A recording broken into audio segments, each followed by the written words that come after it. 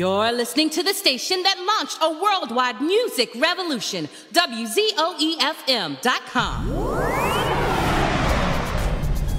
Hey, what's good out there? All around the world with Rihki Kennebrew here, 92.1, WZOEFM.com. That's where we broadcast you from. Music from the far reaches of the world coming live and direct to your ears, your hearts, your minds, and souls. Keeping your mindset global and your love universal. Shaman Arcade back again with a new edition of All Around the World. And we are so pleased and happy to have the super singer, songwriter extraordinaire, and producer, Katrise. Katrise, how are you? I'm doing great. How are you doing this evening, Rihki? All right, I'm hanging in there. We're rolling with it. Everything is cool. I know you and I, we've been talking for a while. Back and forth, emailing and texting and trying to get this interview thing to jump off. So tonight we finally got it locked in, and I'm super happy about that. Super happy about that.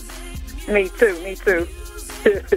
I wanted to just kind of hop right in and wanted to to get your kind of like your background, where your music is coming out of, and just tell us a little bit about the world of Katrise. Okay, yeah. Well, originally I'm from Chicago, Illinois. Nope. I lived there until I was about 7 years old, and then I moved with my family to Kokomo, Indiana, and that's pretty much where I grew up, in Kokomo. But, we still went back and forth to Chicago every year. I spent the summer with my family there, the rest of my extended family that's still in Chicago. And so I really feel like I'm from both places. I'm pretty much a Midwestern, and now I'm in Orlando. Okay. And I've been there for the last 5 years. Mm-hmm. Now, Orlando is like, they're saying like that's the East Coast, like the East Coast Hollywood almost, with the Pretty music. much, yeah. That is awesome. So you are, this is actually your first music your first full-length project. Embrace My Music Vision is the title of the CD, and just kind of tell us a little bit about the whole concept, how you came about the title, the whole concept of Embrace My Music Vision, and what that's all about. Okay, well, the music vision. I've been saying Embrace My Music Vision for years and years and years and years, back since I was a child, really.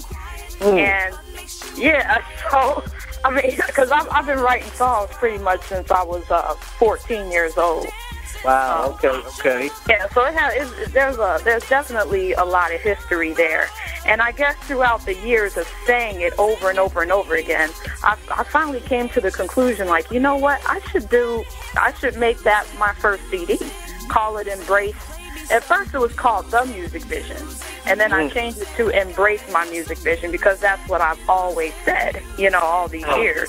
Yeah. And music is at the core of what I'm passionate about, so I figured what better first project to be than to write about my love, my deepest inner passions for music. And so that's what the album is all about. It's all about my passion for music, both directly and indirectly. Mm-hmm. Okay. That is powerful. Now, you've been speaking that you brought your vision into life, so to speak, because something that you've been speaking about, since you were a child, and now you have just a tangible product of the embodiment of that whole phrase, which are these songs that you've written for Embrace My Music Vision. Now, we talked a little bit before we kind of went live here, and you were telling me that now, for most of the CD, or all the CD, now all the songs are essentially written by you. That's correct. Yes. Now, as far as your production team, did you work with a few different music producers, or do you have one exclusive partnership? How does that work?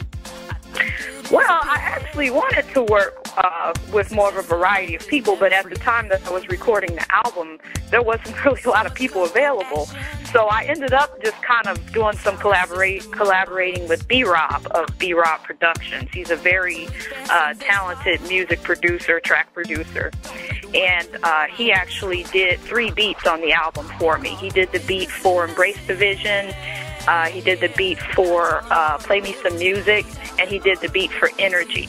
So it really turned out to be a beautiful collaboration, and he's been a great inspiration for me. His beats really inspired me to write the lyrics. It's like the lyrics just poured out of me on those 3 tracks after hearing his beat and, you know, the melodic energy that he has in his tracks. So definitely it was more than just, you know, a basic collaboration. It was, like you said, a real partnership, and he's like a mentor to me. You know, he really gave me a lot of helpful advice and information along the way as well. So I'm very grateful to him for working on this project with me. I definitely think that his beats added a lot to the CD.